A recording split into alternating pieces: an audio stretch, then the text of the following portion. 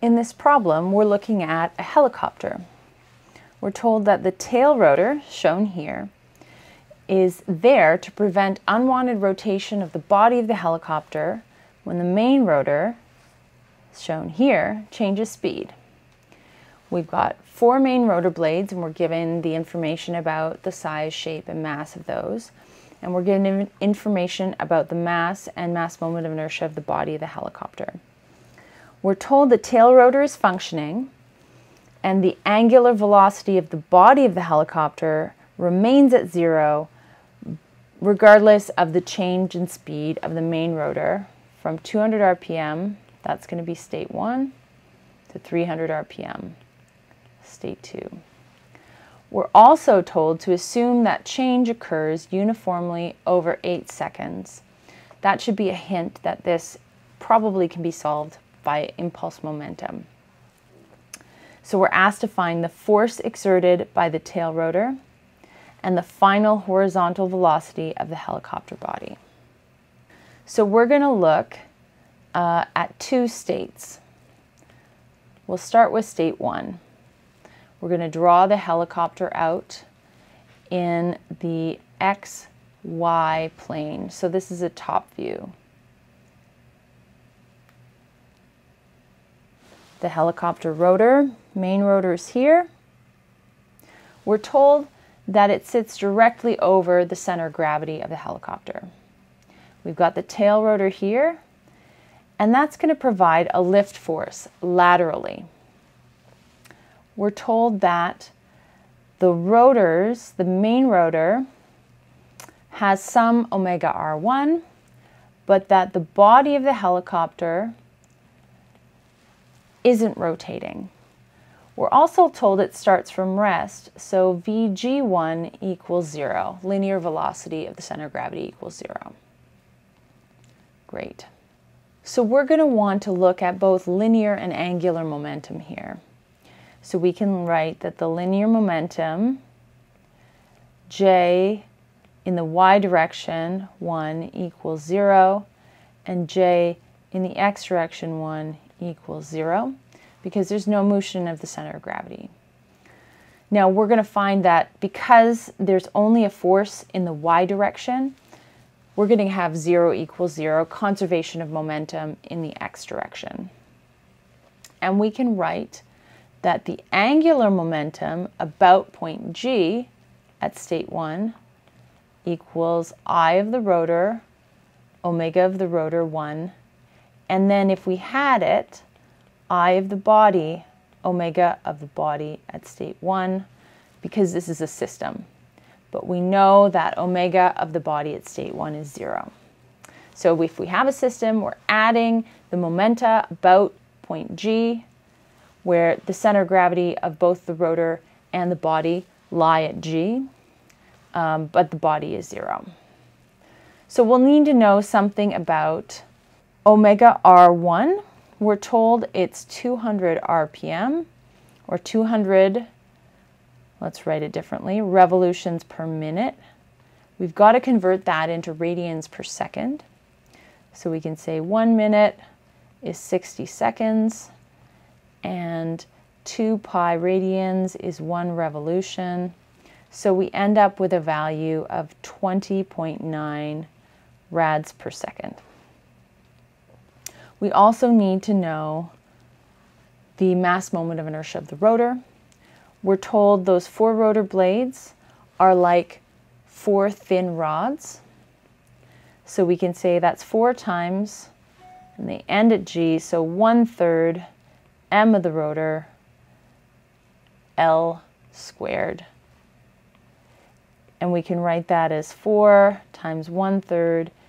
We're told those are 30 kilogram rotors and have a length of 5 meters, all squared, and we get a value of 1,000 kilograms meters squared. Great. So we know everything about the momentum at state 1. So now we're going to look at state 2. This is just after the rotor change speed.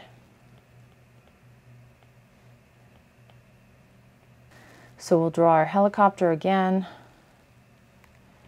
We've got the main rotor.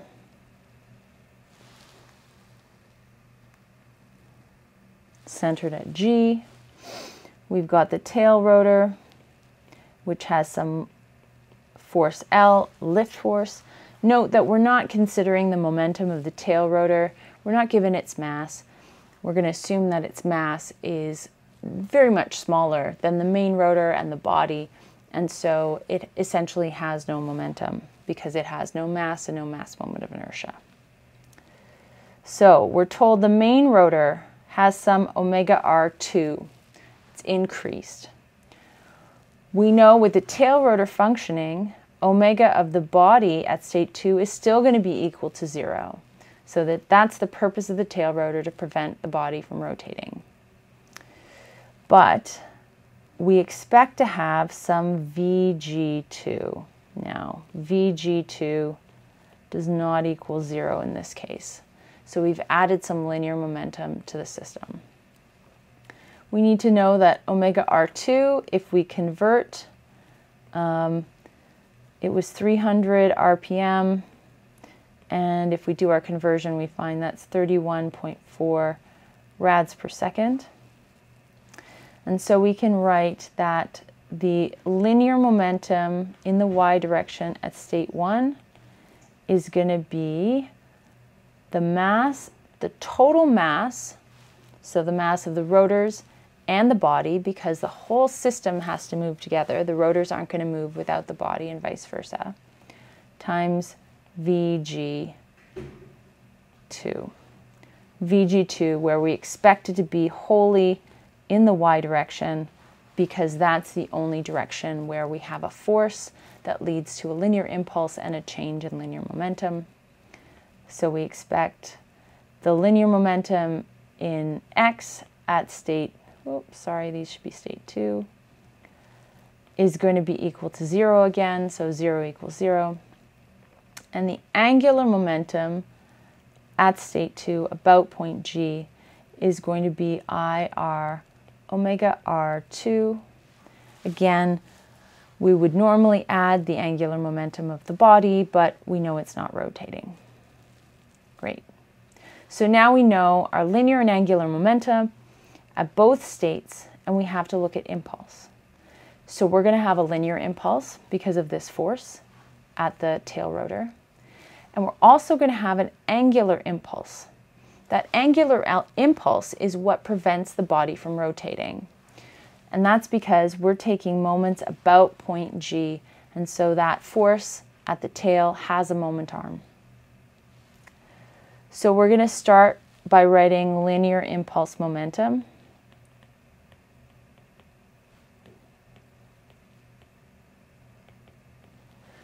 And again, we're focused in the y direction. That's the only one that's going to have any change. So we have J y1 plus the integral from 0 to time t of the force at the tail rotor, the lift force, dt, equals J y2.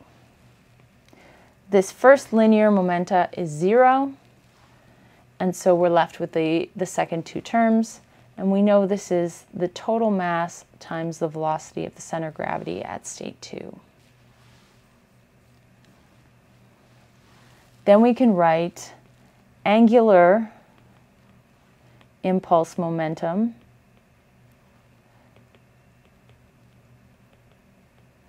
and we're going to do that about G. We have K, G at state 1, plus the integral of R, it's going to be the tail with respect to G, cross the lift force, dt, from 0 to t, equals kg2. So what we have, we've got G, we've got this R vector of the tail with respect to G, and we've got this lift force. So that cross product is going to be in the negative k hat. So we can write this again as kg1 plus This is going to be 6 meters in the negative I hat. We can say this is R, tail with respect to G. We'll take that out, it's constant, times the magnitude of the lift force, and that's going to be negative dt in the k hat direction equals kg2. This value, this integral, we've seen it up in our linear momentum. That's just going to be m total vg2.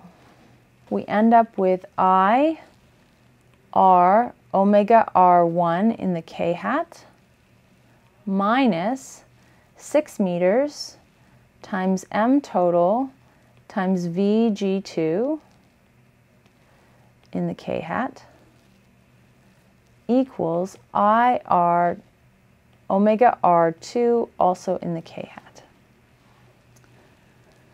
We can solve this. We know that m total equals m body plus 4m rotors.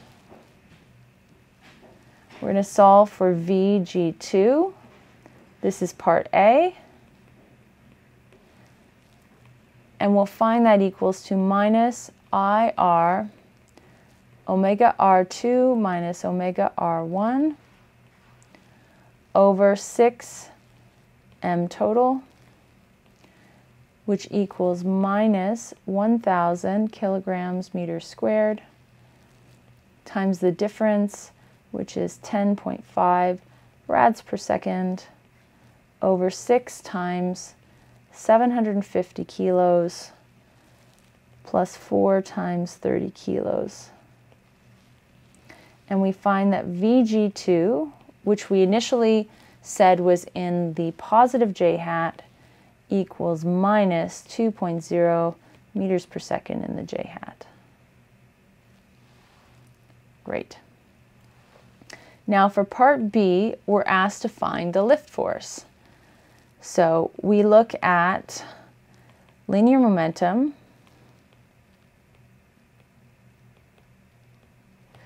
and t equals 8 seconds. So we can say integral from 0 to 8 of FL dt equals the total mass times Vg2, which we just found, which equals 870 kilos times negative 2.0 meters per second. The lift force is constant. We're told it's the same. So FL times 8 minus 0 equals minus 1745 Newton meters seconds.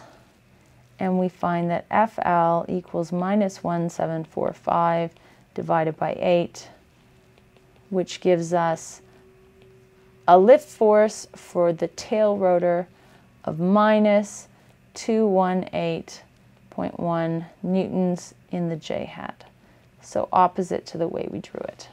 Thanks for watching this video. Find more videos and material at Mechanics Map.